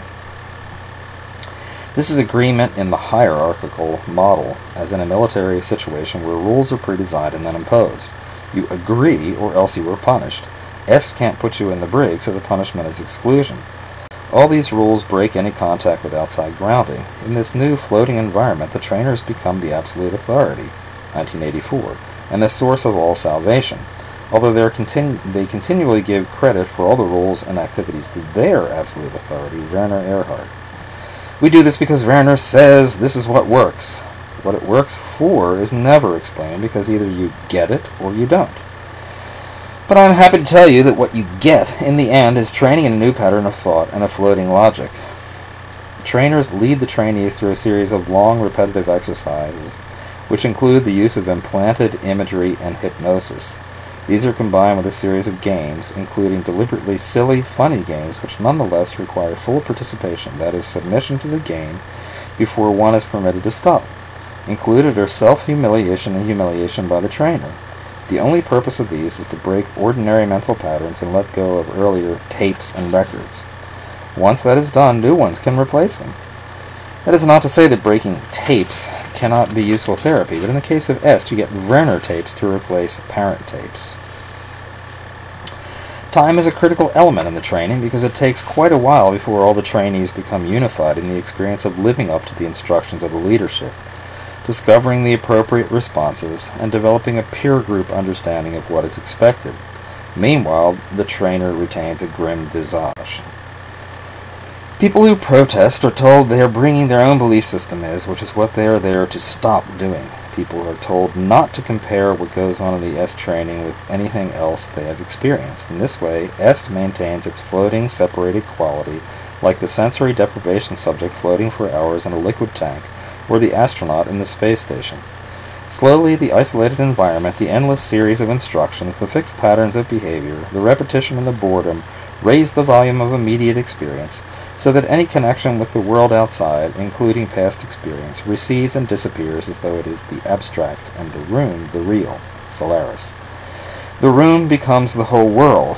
The people in the room are all of society, embodying all values as delivered from the mountain, Erhard. The trainers are the ultimate authorities. Reality is here and now. Nothing else exists, 1984. After several days of this environmental and contextual onslaught, any confusion and resistance people brought with them gives way to the desire for acceptance, and then the construction of a new ground of reality can begin. When trainers say ground of reality, they literally mean the structuring of a reality where there is none, space station. Here is a summary of the new Est reality. Everything is belief. Everything that we see or experience of the world is only an outgrowth of our belief that what we see and experience is the way things really are. Reality, then, is nothing more than an agreement as to what is real. Therefore, problems that we may have, or problems that may exist in the world, napalm, genocide, police repression, loss of jobs or lovers, pollution, and so on, are real only because we believe they are real. In fact, they exist only in our minds.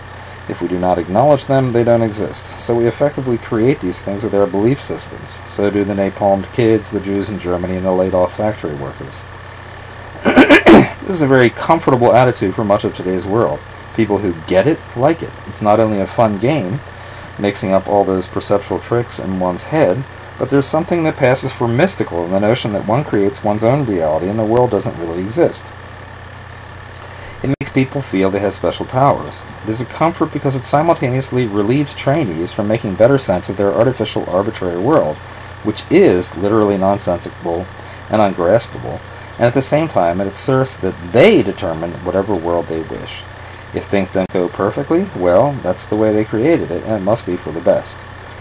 It is simultaneously creation and submission, total responsibility and irresponsibility, involvement and non-involvement, according to personal definition.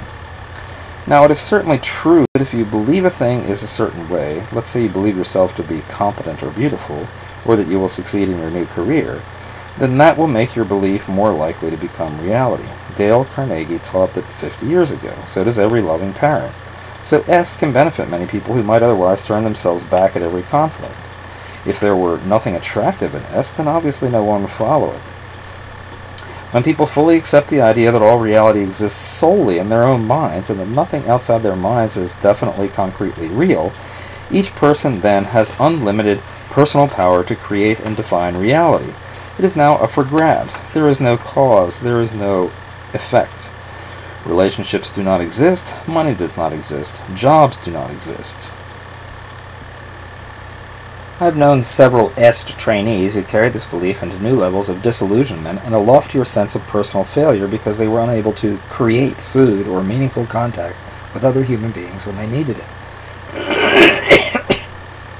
More important, when these assumptions of personal creation are extrapolated out of the individual realm and applied to society and politics, a philosophy which holds a napalmed baby responsible for having created its own reality as a political philosophy, then we have something dangerous on a systemic level. Power does not exist unless one decides that it does. Oppression does not exist, politics do not exist, and neither does nature. In this denial of everyday worldly reality, all realities become totally arbitrary, creating the perfect precondition for the imposition of any new ground of reality within the void.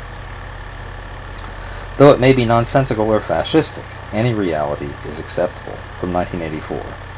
Anything could be true. The so-called laws of nature were nonsense. The law of gravity was nonsense. The fallacy is to believe that somewhere or other, outside oneself, there was a real world where real things happened. But how could there be such a world? What knowledge have we of anything, save through our minds? All happenings are in the mind. Whether it is Werner Erhard or Big Brother reconstructing the mind, it is true that once mental processes are disconnected from planetary sources or concrete realities, then all validation of truth is impossible. Everything is acceptable. One constructs one's own truth. War is peace. Hate is love. Anything can begin to make sense, but only within its own self-contained, unrooted bubble of logic. Once the bubble contacts the earth, however, the logic evaporates. There is nothing arbitrary about the reality of an earthquake, or the collision of cars, or the loss of a job, or the stabbing to death of one person by another. Nor is there anything arbitrary about one group of people subjugating another, either through military or economic means. When such events happen, then they actually happen. They are outside human definition. Reality can become arbitrary only within the confines of a mental framework. People who live in direct contact with the planet itself are not concerned with any such questions.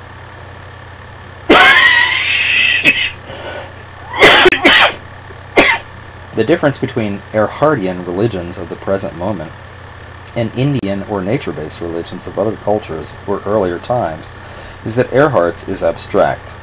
Its ideas depend upon their own unrootedness. Nature-based religions, including even Zen Buddhism, are concrete, involving direct observation, totally functional and integrated perceptual systems that see things as they are and experience life directly, person to planet, person to person, and person to self. When American Indian religions speak of responsibility, there is no question of responsibility to self as opposed to group. The one cannot be separated from the other. Erhard-type movements are outgrowths of the wider alienation from source that I've been describing, which makes all things possible because nothing is grounded, definite, and personally verifiable. These religions would remain mere curiosities or aberrations if they did not fit so neatly the technologically created arbitrary environments, but they are growing at a wild rate. As they grow, they turn further to the right, producing real monsters like Reverend Moon and others, no doubt, still to come. They reset the minds of millions of people to believe that all things are arbitrary, and since this is so, that nothing actually matters, and therefore nothing needs improving. I will quote briefly from a letter I received from a young woman, Maggie Disco, just after she completed the S training. The letter reports on the cathartic moment when the trainer reveals to the trainees the beauty of the concept that there is nothing to be done about anything. Stand by for revelation. After our minds are in the appropriate mush state, the trainer winds up for his greatest moment. He looks us over and begins, letting his voice rise to a booming crescendo. "It is all hopeless," he says to us. "No use whatsoever. There is no hope. That's what is. It's not depressing or anything else. It's just hopeless. Not only that, but we are hopeless. We are also machines." And so that we get what machines we are told that to be in touch with our own little voice saying, "I am not a machine." That's how much we are machines. We are stimulus-response machines. That's just the way it is. That's what's so. Up until this point, no one involved in the training has smiled. Exactly when in this harangue the trainer begins to smile, I am not sure.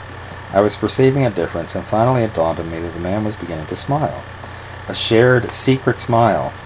The entire environment of the room changed at this moment. The fact that we were machines was surpassed by the fact that we were for the first time being included in the world of est.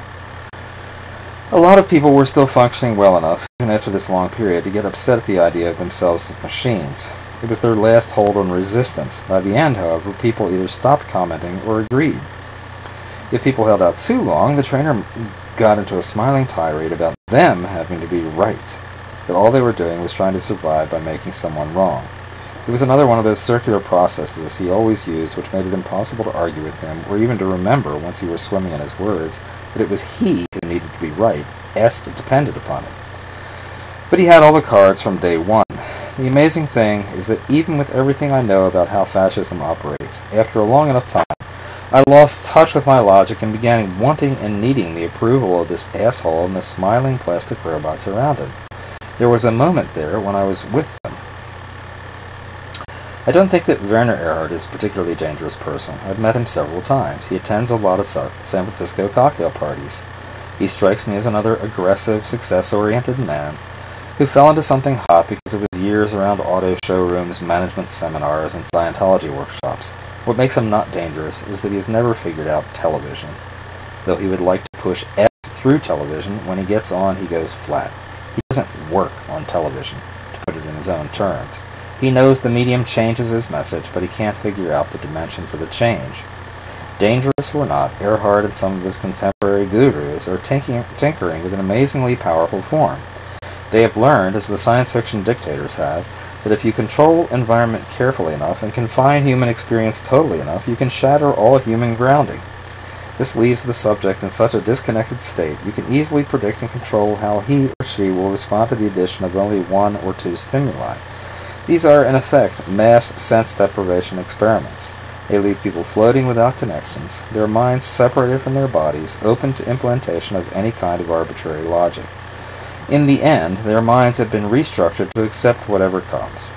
They are clear, simple, open, receptive channels, all personal experience irrelevant, all complexity eliminated, all points of reference disposed of, floating freely in space. All information is arbitrary, the product of mind. One piece of news is equal to the next. Everything is believable and not believable at the same time. There is no reality aside from mind. The only existence is belief. As we will see in the latter half of this book, television does the same thing in virtually the same way. Schizophrenia and the Influencing Machine. On September 27, 1973, a young man walked into the lobby of San Francisco television station KGO-TV and began shooting. He killed an advertising salesman before he himself was killed by police. The local media then pieced together the story. The man had been in and out of mental hospitals for several years, and his complaint was always the same. He said that a receiver had been implanted into his body in a secret operation, that it was constantly broadcasting to his mind, that he couldn't turn it off, that he was in agony, and that it was making him crazy.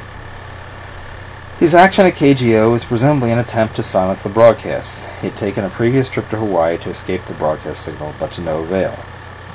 Though very few mental patients go so far as to shoot up broadcasting stations, the number of disturbed people who say they can't get broadcasts out of their minds is apparently growing. A description of this problem was offered in the Bulletin of the Menninger Clinic by Dr. Joseph Robert Cohen. He described a woman obsessed by television signals. For many months during the course of her hospitalization, she made frequent reference to television. When she referred to television, she would develop a look of ecstatic terror on her face.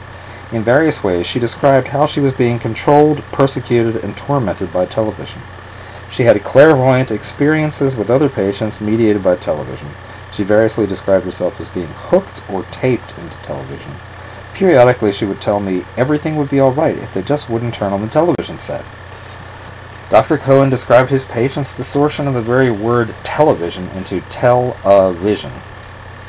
He felt this word distortion explained how she could fantasize that television was a machine of infinite power, which inexorably demands that ego-alien material be told through it. Cohen goes on to say, the singling out of various instruments as the source of trouble is common in regressed states where projection is the predominant feature. With the advent of television, it has become a frequent clinical feature. Most mental institutions in this country now keep television sets operating during all waking hours to occupy their patients without a thought that this could possibly have a negative effect. Dr. Cohen does not mention whether he ever considered merely turning off the television set, as the woman was asking. In 1919, Dr. Victor Tausk, a colleague of Freud's, wrote an amazing article called On the Origin of the Influencing Machine in Schizophrenia. Tausk wrote that a significant number of patients describing their problems as being caused by an influencing machine operated by alien forces. These aliens represented belief systems threatening to the patient's own and which were being forcibly implanted in the patient's mind. The influencing machine usually has gigantic wheels, gears, and other paraphernalia, Tausk says. It often has the ability to project pictures and invisible rays in some way capable of imprinting the brain. The pictures frequently emanate from a small black box and are flat, not three-dimensional images. The machine and its emanations can produce feelings and thoughts in the victim while removing other ones, according to Tausk, by means of rays or mysterious forces which the patient's knowledge of physics is inadequate to explain. It creates sensations that in part cannot be described, says Tausk, because they are strange to the patient himself, and that in part are sensed as electrical, magnetic, or due to air currents. Soon, Tausk reports, the victim cannot distinguish information, feelings, thoughts, sensations, memories, that have been received from this external source from those that have been personally generated or the result of personal experience and discovery. Tausk's hypothesis, similar to Cohen's, is that patients create this machine fantasy as an outward manifestation of an internal confusion between the external and the internal worlds, the world of one's own thoughts and the concrete world outside the person. This confusion has its roots in early childhood, Tausk says. At a certain age, a child seeks a reality beyond the parents, seeks to contact an outer world, and so begins exploring. To the degree the child succeeds, it learns to integrate and process the wider world as experienced. It can tell the difference between the impulses, images, and experiences which are connected to the world outside, and those which are totally self-generated, floating, not rooted in the world. If the child has made this distinction, then the projections of his or her own mind can be distinguished and identified. This is sanity. The schizophrenic, says Tausk, does not learn to make this distinction and cannot tell which images emanate from inside the mind and which are connected to experiences in the world. At this point, all experience, whether internally generated or the result of an interaction with the world, is equal. Projections of the mind take on the same quality as direct experience of the world. One's experience of the world becomes unreliable, as do one's own thought processes. Both become floating, unrooted. All are equally internal and equally external. At this point, Tausk suggests, the patient will create an influencing machine fantasy as a physical manifestation of the confusion. Capable of implanting images which are in the form of rays, capable of implanting alien realities outside of one's own experiences, capable of changing one's feelings, this machine causes the patient to fall into utter confusion about what is real and what is not, what is internal and what is external. Doubtless you have noticed that this influencing machine sounds an awful lot like television. The mystery is how the phenomena could have existed in 1919 before the apparatus was invented. Dare I suggest that television was invented by people similarly preoccupied as an outward manifestation of their minds. In any event, there is no question that television does what the schizophrenic fantasy says it does. It places in our minds images of realities which are outside our experience. The pictures come in the forms of rays from a box. They cause changes in feeling, and as we will see, utter confusion as to what is real and what is not. All reality becomes ethereal, existing only in our minds. Like the machine of Tausk's suffering patience, television is a final manifestation of an already apparent confusion. This confusion existed at the time Tausk was writing, but it has now been institutionalized by the ubiquitousness of the artificial environments we live in. A real world which cannot be questioned has been submerged beneath a reconstructed human-created world. We live inside the manifestations of human minds. Like the child seeking outside connection, we find only the projections of other humans. We can't know the natural from the artificial, since the processes that would reveal that are nowhere visible. We are cut off, floating in space, living within a nationwide sense deprivation tank. We see a stimulus, a light, and we cling to it. It becomes everything. It causes images in our brains. We call this experience, but we can't tell if it is our experience or something else. It is in our heads, but we didn't create it. We don't know if it is real or it isn't. We can't stop the broadcast. We accept whatever comes. One vision is equal to the next. One thought is as good as the next. All information merges. All experience merges. We take everything on faith. One explanation is the same as the next one. Contradictions do not exist. We have lost control of our minds. We are all lost in space. Our world exists only in memory. Everything is arbitrary. TV is the guru speaking reality. We have merged with the influencing machine. We are the Solaris astronauts. End of argument 1.